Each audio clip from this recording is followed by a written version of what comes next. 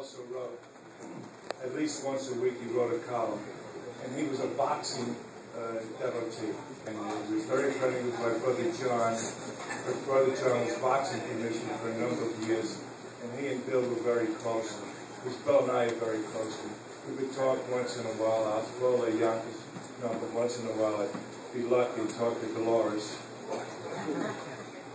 And then Bill would get on and we'd chit-chat about the game, about boxing, about any sport, about a recent cartoon. And he did a number of them, a few on me, a few on my son-in-law, Bobby Valentine. You got that?